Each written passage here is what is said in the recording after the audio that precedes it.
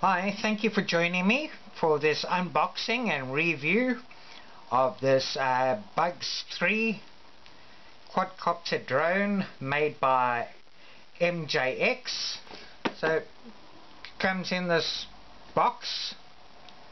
Nice thing about this drone is that it has brushless motors, 1806 1800 kV brushless motors, independent ESCs, and good range.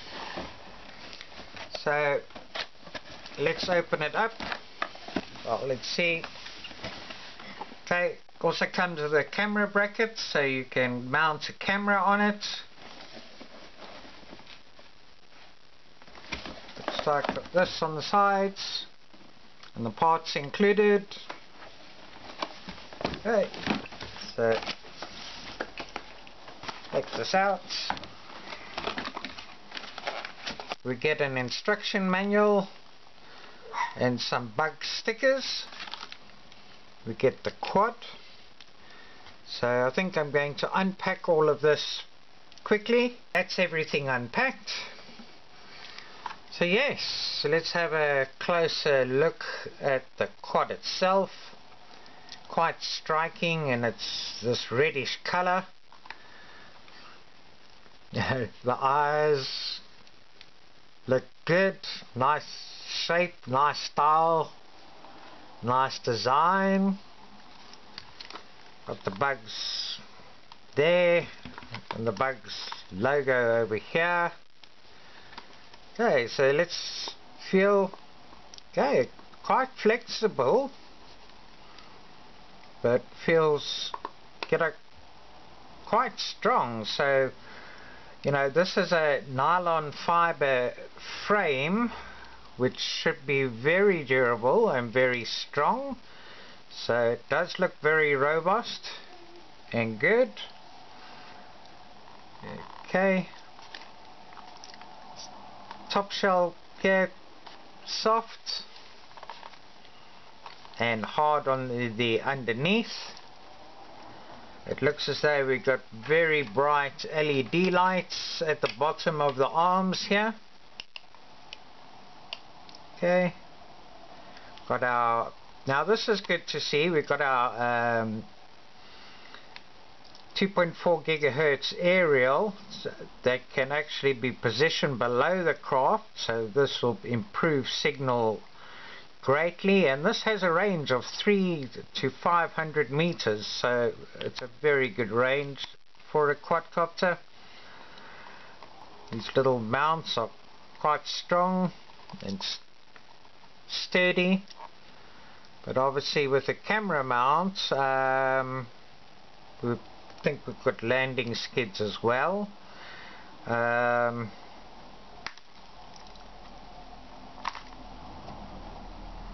This is just a little cover here that just goes on.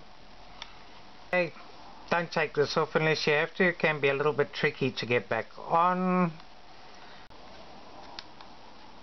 It's obviously to lock the camera mount in position, and it comes with a proprietary battery. And this is a 7.4 volts 1800 mAh battery, and should be good for a flying time of about 20 minutes. So that's a good flying time for a quadcopter too.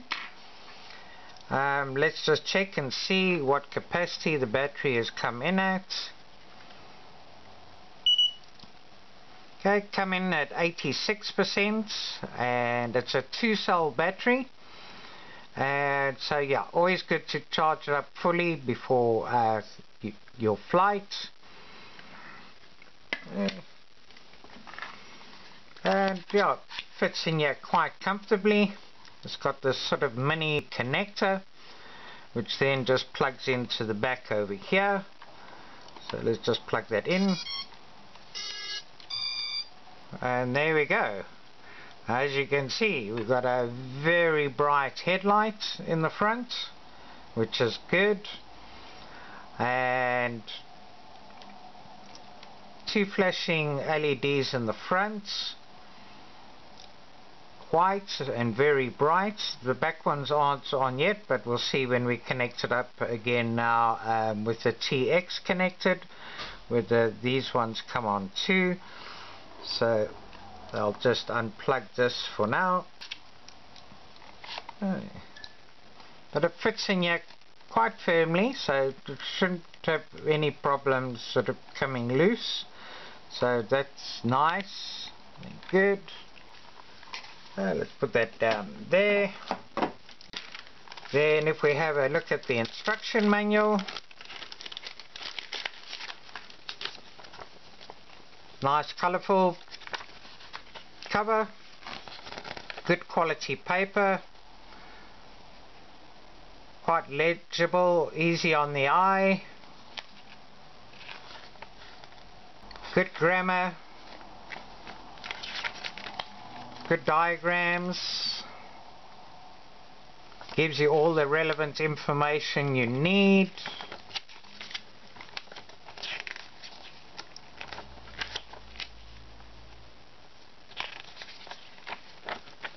And spare parts as well.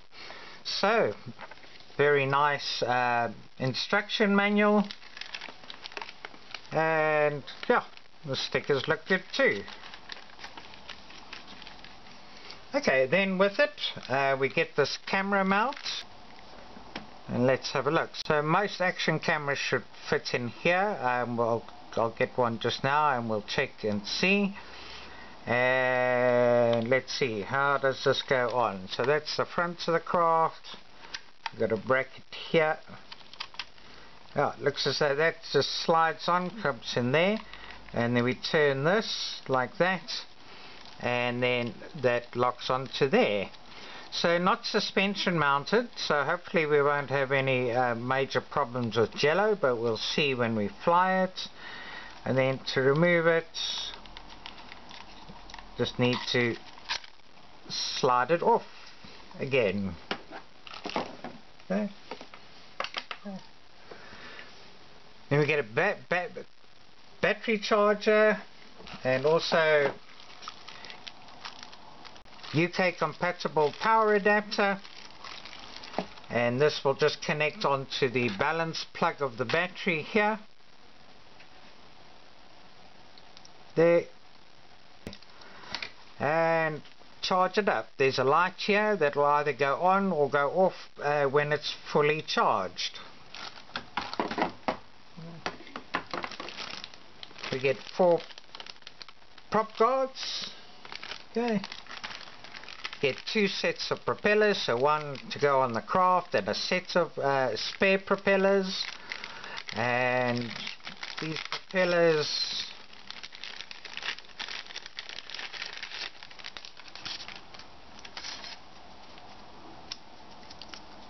are quite thin actually, and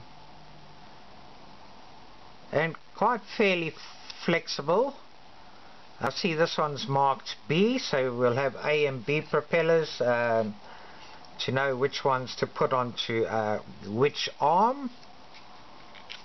And they self-tightening propellers, which is good. And it looks as though it's nylon on the inside, so not metal capped propellers.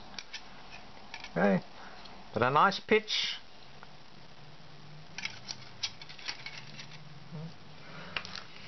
You also get 4 landing skids, so if you're not using it with the camera, you don't need to put the landing skids on.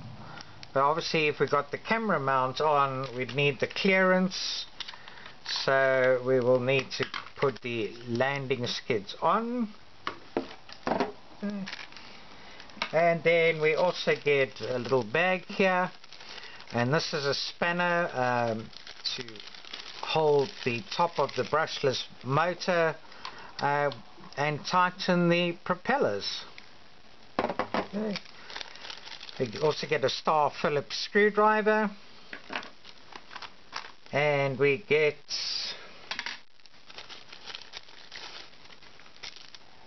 two screws and these little handles to put onto the radio control transmitter. And so we also get a radio control transmitter. Okay, so with this you need to supply your own 4 AA batteries. There is a screw that needs to be removed, but this clips and holds on quite securely, so you don't necessarily have to have the screw in if you don't want to. Okay, so these little sticks are quite thin, but nice little grips on the top if you use your thumbs for doing it. This left one's not spring loaded because this doesn't have altitude hold. This one is spring loaded for your 360-degree flips and rolls. If you want to put the prop guards on, the prop guards, you actually have to remove these short landing skids first, so that you undo the 2 screws that are on the bottom here. Well, you don't have to remove it, but you need to remove the 2 screws. Then there are 2 little lugs, round lugs, that actually go in over here. So you put it on like that, get the lugs, round lugs into the holes, and then you need to put the screws back in.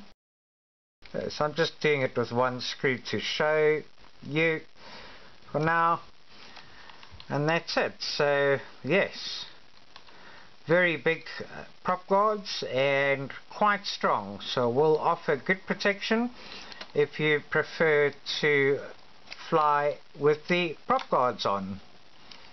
So let me just take this one off again, put the screws back in. Okay, that's back on.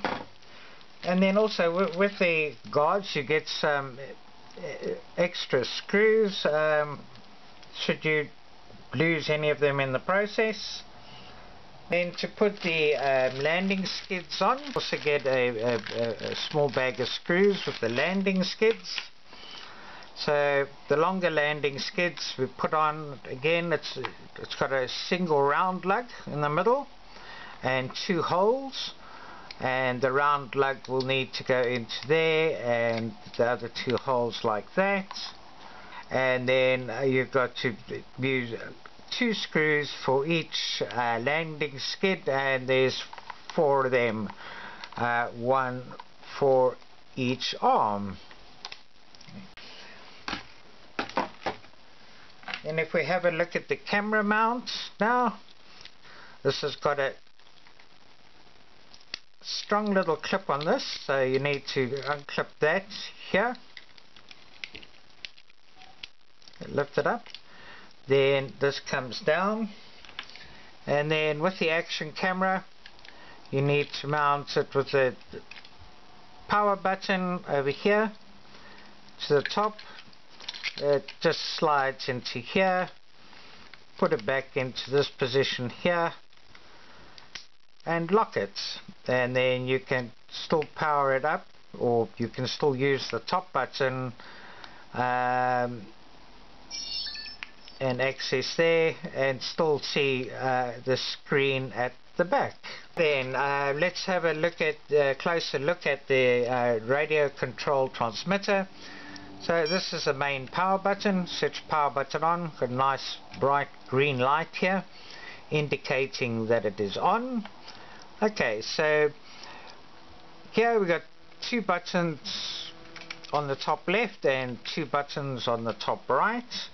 Now this button, this white button on the top left, is for adjusting speed and also turning the lights on and off. So a small press adjusts the speed, so that's 2 beeps, that's the high rate, and a single beep for the low rate.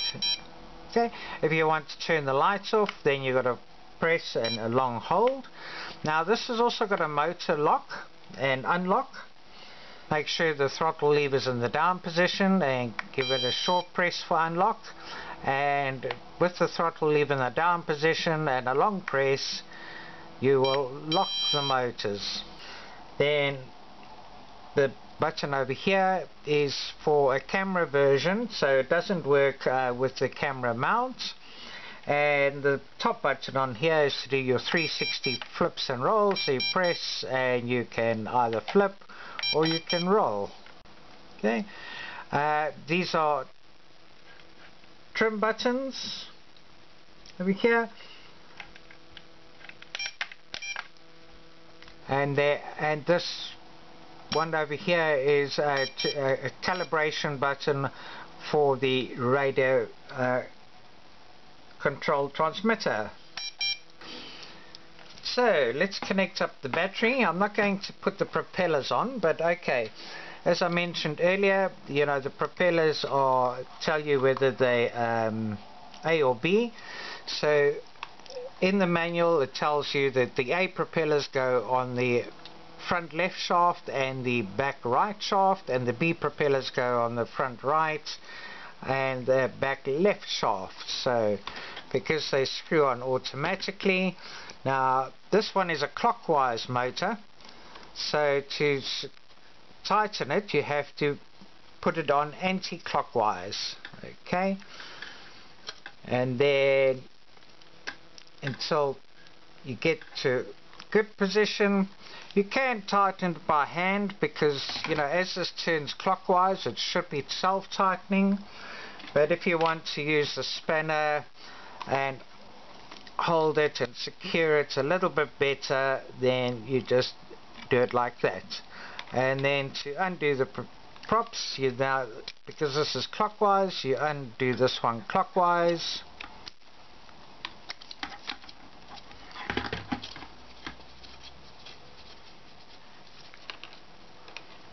and that propeller comes off. So to connect up, we've got to hold the red button down on the radio control transmitter, power it up, gives 2 beeps, then we connect the quad. Okay, we still got 2 lights flashing on the fronts. And then because this has got a 6-axis gyro, we need to calibrate, and to calibrate we pull both sticks down to the right, the lights flash and then go solid, and then to unlock the motors we press down on the red button with the throttle lever down, okay, and that's it, the motor's going. Okay, sounds very smooth. And then to lock the motors again, we give a long press with the throttle lever down and the motors stop. So let's just start it up again. Okay, so let's check the fail safe. What will happen if this does lose transmission with the radio control? We'll switch it off. 1001, 1002, so within 2 seconds it'll power down and drop wherever it is. Can we rebind with it if we get closer by and it's still got enough battery and we can't find it? Do that again now.